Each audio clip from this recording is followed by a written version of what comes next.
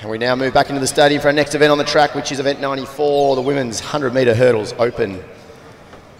In lane 3 from Old Deverians, Ellie McClendon. In lane 4 from Athletics Chilwell, Abby Badrock. In lane 5, Australian junior representative from Ringwood Athletic Club, Danielle Shaw.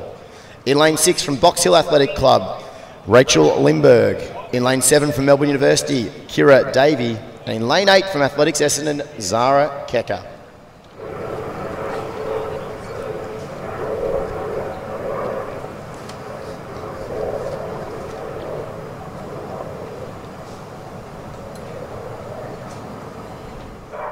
Shaw with an aggressive start, but Lindberg is right next to her. Lindberg, in fact, at hurdle 3 is giving every battle she can to Danielle Shaw. Danielle Shaw pushes away at 5. It'll be Danielle Shaw now just a stride in front. Lindberg in second. Badrock third. Davies and McClendon and also Kecker closely followed behind. But 14:32 unofficially with a minus 0.1. Who would have guessed it? But Danielle Shaw had to work hard there to beat Rachel Lindberg. We said on the live stream call here, Rachel's been in great shape over the sprint hurdles this season. Danielle Shaw takes an open state title.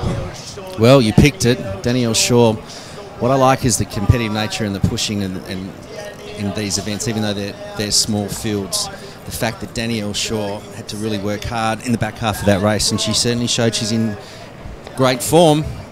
Oh, look, the one that surprised me the most about it was that Lindberg was actually with her for the first 3. I thought, if anything, Lindberg was going to come through the middle. Danielle Shaw's got an impressive 100-metre PB. Rachel's probably that's the thing she's been working on, is speed. Certainly not as strong over the flat as Danielle, but gee, she was aggressive to hurdle number 1.